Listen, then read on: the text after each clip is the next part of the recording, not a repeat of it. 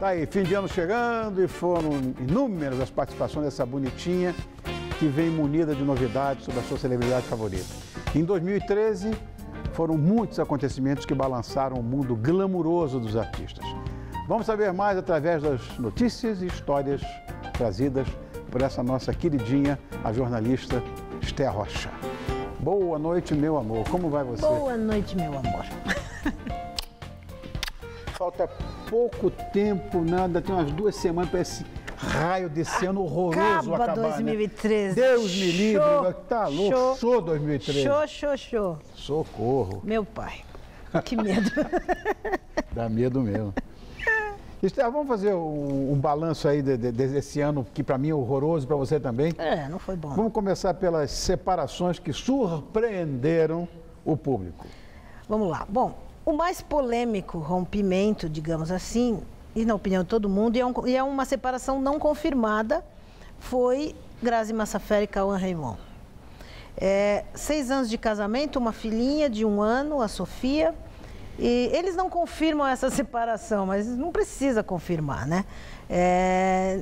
Motivos se falou um monte, chegaram até a dizer que ele teve um envolvimento com a Isis Valverde, ela negou, ele negou, mas enfim. O que é uma pena é que um casal tão lindo acabou, né? Mas foi a separação. É curioso porque essa separação, a gente ouvia essas histórias durante um bom tempo, bons meses. Até que uma hora isso estourou, ela foi para casa da mãe, enfim. Acabou o casamento, é uma pena, né? Era o contrário comigo, eu separava e ia para casa do pai. Da mãe. Agora quem foi campeã de separação esse ano foi a Débora Seco, né? Ela acabou um casamento de 4 anos com o Roger Flores. Tá. Aí começou a namorar um cantor, aquele cantor católico, o Alisson Castro. Tá. Apaixonadíssimos e tal. Durou 2 meses, acabou o namoro. 2 meses? 2 meses, é uma coisa rápida. Aí ela deu uma namoradinha num empresário, o Rogério Chor, o Cor, não sei como fala esse nome, não deu certo, ela está sozinha, recentemente ela disse que quer casar de novo, então vamos ver se casa. Tão bonito. Outro que é bom de separar também, esse é bom de separar, Roberto Justus, ele é bom de separar, né? Roberto Acabou o casamento de 7 anos com a Tiziane. Você tinha 7 anos com a Tiziane, né? 7 anos. Puxa, durou, né? E tem uma filha linda que tão bonitinhos o casal. Eu sempre falo, não é exagerar, a filha deles, a Rafinha, ela é a Suri Cruz do Brasil. Com um detalhe que a Suri Cruz não é, e ela é. Ela é muito simpática. É a criança mais simpática do mundo das celebridades no Brasil, é a Rafinha Justus. Ô menina, quando chega a foto dela na redação é festa, porque sempre tem um sorriso, tem uma gracinha, é um doce. Mas infelizmente o casamento, mas eles estão muito bem. Eu sei. Existe uma história aí, todo mundo assim, no meio fala que o Roberto Justus sempre fica bem com as ex-mulheres. Ele deve ser um bom ex-marido. Então, pode ser. Eu já ouvi essa história também, que o Roberto se dá muito bem com as existe mulheres, assim, né? é uma lenda, mas é uma lenda que ninguém desmentiu, então, porque é verdade. Deve ser verdade, é verdade. Outro casamento que acabou foi da Ana Maria Braga com o Marcelo Frissoni. Casamento de 5 anos, né? 5 anos, não falei bobagem. Acho que 6 anos. 6 anos, né? 5 anos foi com o Madrulha, com o Carlos Madrulha. Esse casamento acabou, também é um casamento que se falou muito de algumas crises, eles voltaram depois de uma certa crise. Enfim, acabou o casamento e a Ana, quando acabou esse casamento, numa determinada entrevista, ela falou uma coisa, que aí a gente resolveu, a gente já tem essa postura, mas aí mais ainda, ela falou, olha, que tem coisa na vida, que essa altura da minha vida eu me dou o direito de não querer falar. Tá. É um assunto que só cabe a mim, me dou o direito de não falar. Enfim, acabou o casamento, mas a Ana também não dorme no ponto. Já está com um namorado novo aí, um empresário das telecomunicações. Mas é um casamento que a gente não esperava que fosse acabar. E tem 2 internacionais que eu diria que foram os que mais me surpreenderam. Um eu sei que te surpreendeu também. A separação de Michael Douglas e Catherine Zeta-Jones. Eu não acreditei. Que até ensaiaram uma volta aí. Mas não é tudo conversa fiada aqui? Não é conversa fiada. Foram 13 anos de casamento. Foram. O casamento acabou, e aí dizem que acabou em função, primeiro, do estresse da doença dele. Ele superou um câncer na garganta. Depois disseram que acabou o casamento devido àquela infeliz bobagem declaração que ele falou do motivo do câncer, que teria sido o sexo oral. Sexo oral, estava com sexo oral, fez tanto sexo oral que ficou com câncer na garganta. Que estupidez. É absurdo. Né? Depois dizem que o casamento acabou porque ela tem um problema de transtorno bipolar e foi se tratar, que isso teria abalado o casamento. Depois de um câncer, um transtorno bipolar é fácil de administrar. Agora, o que mais parece que é verdadeiro é que esse casamento acabou por um estresse entre ela e ele em função do filho dele. Ouvi essa história. Que é o Cameron, de 34 anos, que ele é dependente químico, está internado para que não consiga não ter uma recaída. Ele se aproximou muito do filho em função disso também, e ela vive um estresse constante com esse filho. Eles têm mais 2 filhos juntos. Ou seja, é um casamento que eu não esperava acabar. E o outro, que foi um casamento que a história começou com o final do casamento, mas terminou com o final praticamente da vida da pessoa, que é a separação da Nigella Lawson com aquele mega empresário Charles Satish, empresário das artes. Um casamento que acabou, a gente soube que acabou, um dia que ele pegou ela pelo pescoço num restaurante. Foi. Só que o problema desse divórcio é que, em função do fim desse casamento, 2 ex-funcionárias da Nigella entraram com... ela entrou com uma ação contra essas 2 funcionárias, porque ela descobriu que as 2 funcionárias estariam gastando fortunas no cartão dela. E aí essas mulheres foram a um tribunal e lavaram um tanque de roupa suja. Inclusive, a última foi a história que elas contaram que a Nigella consumia cocaína. Isso. Ela assumiu que sim. E agora essa história... Tudo indica, Rony, que a Nigella vai falar pela primeira vez publicamente sobre esse assunto. Ela está negociando uma entrevista com a Oprah. Então, vamos aguardar. Mas é impressionante. Começou o fim do casamento, abriu uma porta... E a carreira dessa mulher, parou. E ela tinha, na verdade, inimigas pagas, né? Porque sempre acontece isso. Você paga o seu inimigo sempre, né? O cara recebe no final do mês e é seu inimigo. E conta a história que quer. Exatamente.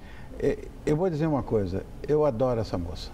Eu amo. Eu acho... Dizem que essa história foi tão grave, ela mora na Inglaterra, que ela pensa, depois da Oprah, em recomeçar a carreira nos Estados Unidos. Eu acho ela o máximo. Essa coisa de cozinhar, você que gosta de cozinhar e eu também, isso envolve uma certa sensualidade. Total. Pô, e tem uma outra coisa, ela é meio acima do peso, uma coisa que eu gosto você gosta, também, mulher. Né? Aí a Kika chegou e disse, Rony, a moça cheira. Não é possível, não. Pois ela disse que sim, mas fazer o quê? Mas foram os casamentos, alguns, hein? Bom, se a gente for falar de casamento aqui, a gente fica umas 3 noites. Bom, fora as celebridades que adoram causar polêmicas, né? Teve um monte, né? Mas tem 2 pessoas que são ao concurso. Eu vou falando dos casos e vou mostrando as fotos para você. Primeiro, nossa amiga Miley Cyrus é número 1, o mundo já elegeu. E aí as histórias. Bom, vamos lá. Primeiro, essa pequena são fotos do aniversário dela, que foi aquela festa que teve bolo de maconha, strippers, e que todo mundo ganhava uma boneca inflável na porta e tá. Número 1. Segunda foi, ela simplesmente acendeu um cigarrinho de maconha no palco, em Amsterdã, numa premiação da MTV, achando que porque estava em Amsterdã estou abafando, aqui tudo pode, e não... da cadeia isso. Lógico. Ainda estão analisando essa história. Depois disso, vários ensaios abusadíssimos que ela fez que não era o perfil dela. Elegante. Fala a verdade. Uma lata de Red Bull, sei lá do que na frente. Coisa elegante mesmo. Depois ela faz um clipe onde ela aparece nua em cima de uma bola e lambendo um martelo. Também muito fina. E depois aquela performance do VMA com esse Robin Thicke, que ela fez tudo que não podia no palco. Essa gosta de causar. E o segundo da nossa lista, nosso amigo Justin Bieber, que também por onde passou. O cara não é fácil, não. Olha, além de picha muro, ele adora, saiu pichando pelo mundo, pichou na Argentina, arrumou encrenca. Varreu a bandeira da Argentina no palco, arrumou encrenca. Pichou no Brasil, as câmeras de segurança do Rio de Janeiro pegaram. Fez uma festa, foi numa boate de strippers no Rio de Janeiro e para disfarçar saiu enrolado no lençol. Olha o que parece isso. Na Austrália, ele foi numa festa com 35 strippers. Também chiquérrimo. Aqui no Brasil, dormiu com uma menina que filmou ele dormindo e ganhou seus 13 segundos de fama, nem 15. E agora, ontem, para fechar o ano, o serviço de emergência perto da casa dele foi chamado para atender uma garota que estava desacordada. Que coisa. Minutos depois cancelaram o chamado, mas ou seja, não tem para ninguém, né? Quem mais? Caio Castro, coitado, que começou o ano com um vídeo de umas supostas fotos dele, vazaram fotos nu, né? Nu masculino.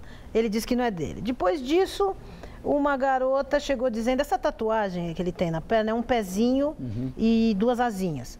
Uma garota chegou dizendo que ela teria tido uma filha dele, e que essa criança morreu de uma doença que chama síndrome de Edward. Ele nega. E aí ele apareceu com essa tatuagem, começaram a dizer que a tatuagem era uma homenagem à tal filha. Ele disse que não tem nada a ver, é uma tatuagem a um irmão que ele teve.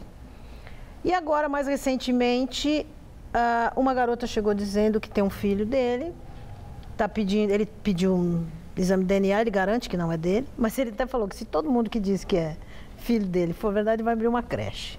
Isso aconteceu comigo também. Você, né? Dá tempo para mais uma? Dá. A briga, essa é uma clássica do ano, a briga entre Monique e Bárbara Evans. Mãe e filha. Foi uma briga nas redes sociais, depois que a menina ganhou um reality show. Agora parece que elas fizeram as pazes. Essa foto que a gente está vendo é de hoje. Pobrezinha da Bárbara. Ela resolveu homenagear a mãe e fez essa tatuagem. Minha mãe, minha rainha. Só que algo aconteceu que essa tatuagem não deu certo. Isso virou uma febre na internet hoje e todo mundo reproduzindo essa tatuagem e criticando. Aí o tatuador disse que a tatuagem não deu certo porque ela se mexeu muito. Ou seja, é um caso de uma briga que a gente acompanhou, não porque a imprensa vai atrás, é porque essa briga aconteceu nas redes sociais. Inclusive a Monique contando que tentou se matar, depois ela foi diagnosticada com síndrome de borderline e tudo mais, mas enfim, parece que estão de bem, mas a coitadinha da Bárbara foi fazer uma homenagem e não deu certo, né? Me informa o Temos mais nosso tempo? diretor que não temos tempo para mais nada, isso infelizmente não. Eu preciso mandar um beijo. Manda para quem? Para o meu amado, segundo homem da minha vida, vai. Quem é o é? Murilo Rocha, meu afilhado. Seu afilhado, que fez 16 anos, que é o adolescente mais encantador, mais doce, mais maravilhoso do mundo. Murilo, você tá com tudo, brother, olha. Olha, o meu coração é só amor para esse menino, então eu tenho que mandar um beijo para ele. Olha, a Dinda tá mandando um beijo para você, eu mando outro, Murilo. Felicidades, queridão. Amor meu, eu vou dizer para você o seguinte, um dia há de chegar que nós vamos ter o mesmo tempo aqui que a gente tem no camarim. Que a gente tem no camarim é muito mais legal, né? A gente fala de tanta coisa que eu queria perguntar a você, mas enfim. Mas nós temos almoço aí para confirmar. Temos. Bom, mas de qualquer maneira, me cabe como dever de ofício desejar a você um lindo Natal, um ano novo, que se for razoável, se for ruim, é melhor que esse. Com certeza. Tá certo? Então vai ser melhor. Então vai ser melhor, lógico. E confirma depois a gente fazer aquele almoço lá em casa. Vamos cozinhar, vamos para a cozinha. De lenha, nós dois, vai ser uma coisa maravilhosa. Vamos. Que coisa melhor do que comer e beber? Eu chamo a Naidela. Pronto. Se a Naidela não for, eu seguro a onda. Olha, a minha querida e sua também, Esther Rocha, está conosco todas as terças-feiras, como você sabe. É nossa parceira de muitos anos, nossa colaboradora de muito tempo. E assina o website, ela dirige o website que é o mais famoso do nosso país quando o assunto é famoso, que é www.ofuxico.com.br. Obrigado, meu amor. 2014, uma coisa é bom. O quê? Eu quero estar aqui. Tá bom, vamos estar junto. Vamos estar junto, meu amor. Um beijo. Beijo.